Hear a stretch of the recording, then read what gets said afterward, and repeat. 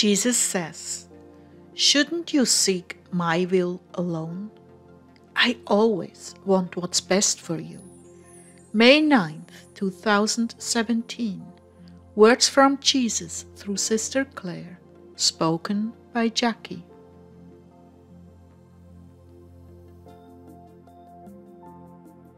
Jesus began, "My dear brides, I want what is best for you, always, every day, every moment.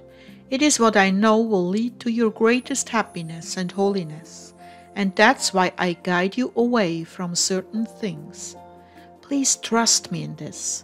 I do know what's ahead. I know what traps have been stretched out beneath your feet and covered over under the guise of doing good for others. Trust me, please, trust me, that if I don't allow you something, it is for a very good reason, and if you persist in wanting it, it will be to your detriment. Truly, the gift of healing is present and in operation in many of you. Should you therefore take 2 steps backward and seek help from the creation when the Creator is working directly through you? Yes, I made plans for a medicine, even on earth, but it is my grace working through creation that brings relief.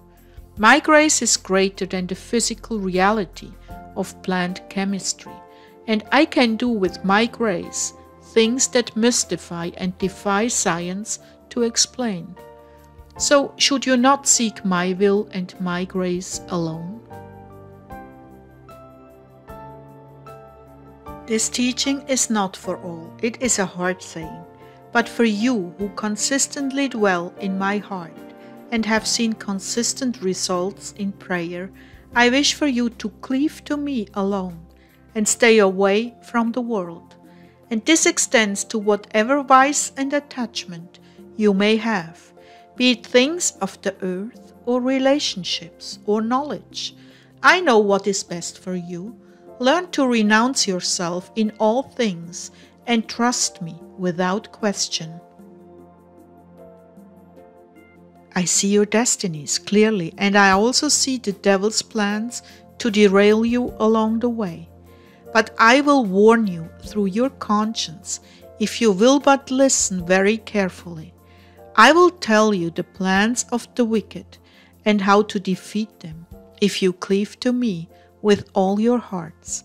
And no matter what they plan to entrap you, I will steer you around those dangerous shoals and places where you will run aground in your life, places where great damage and delay will occur, or you may even be shipwrecked and sink into the mire. Trust me in this. Circumcise your hearts and head towards the goals I have set for your life, without deviation, without curiosity, without the need to know more or to try this or to try that. You don't see it, but your curiosity is used to entangle you. Your goodwill is used to take you off course from the greater good I've ordained in your lives. Be very leery of any direction that takes you off that course. You can be sure the enemy has discovered your destination, and he will do anything to cause you to deviate only a degree on your journey of life, and you will completely miss your target and even pass it, because your navigation is off only 1 degree. How do you know you are digressing? That still small voice inside is nudging and nagging you.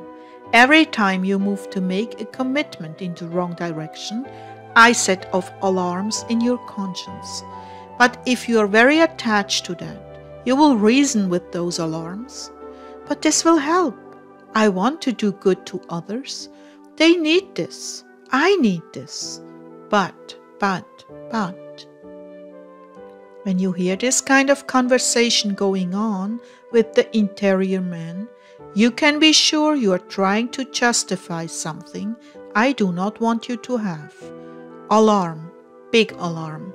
Repent, Turn around and return to the simple path I have already laid out for you.